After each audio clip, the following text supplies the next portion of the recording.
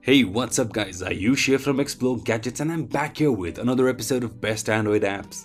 Do check out our previous episodes where you'll find some useful apps. And now without any further ado, let's begin. Now first up we have Dashlane.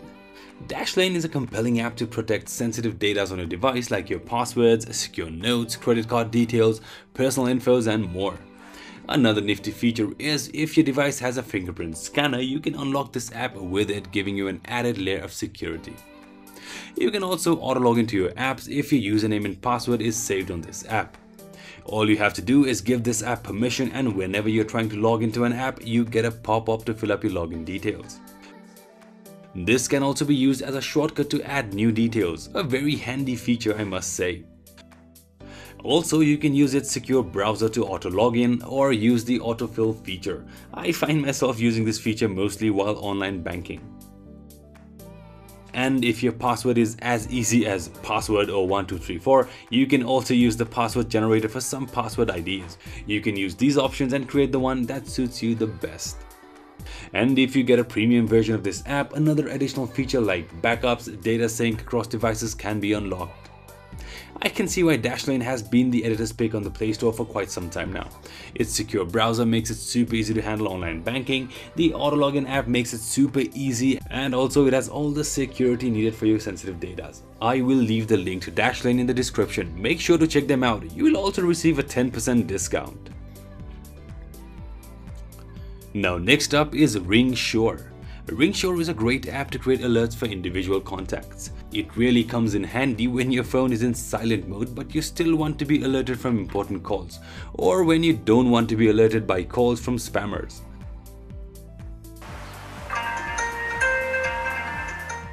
Basically, you can configure the app for both ringer as well as silent modes. You have 3 different sections here: contacts, recent calls and messaging app.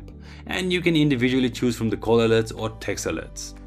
So the call or text from the contacts you choose on the ringer mode will be muted, whereas calls or text from the silent mode will alert you even when your phone is on silent mode. All in all, it's a great app to keep annoying calls silent without missing out on important calls and texts. Now let me sway a little bit away from the apps and talk about a budget smartphone. If you guys are looking for a mid-range smartphone, then LTV One S is one of the best bets at the moment. With a 5.5-inch Full HD display powered by 2.2 GHz octa-core processor, LTV One S can certainly outperform its competitors. Furthermore, 3 GB of RAM and intuitively placed fingerprint scanner at the back further adds to its user experience. And thanks to its 13-megapixel camera as well as 5-megapixel selfie cam, you won't miss out on awesome pictures and selfies. Adding more to its credibility is its future USB-C port and a huge 3000 mAh battery. And if you want to buy the smartphone, guys at Banggood were kind enough to give our viewers some discount coupons. Links are in the description down below. Now next up we have WeatherMate. For detailed weather on your Note 7, you can go with WeatherMate. We get all the details on the weather like humidity, wind pressure and hourly forecast. You can also see the extended forecast for future weather details. Also, you can change the weather source. From options, you can add or browse through locations, moon phases and settings to change units and notifications.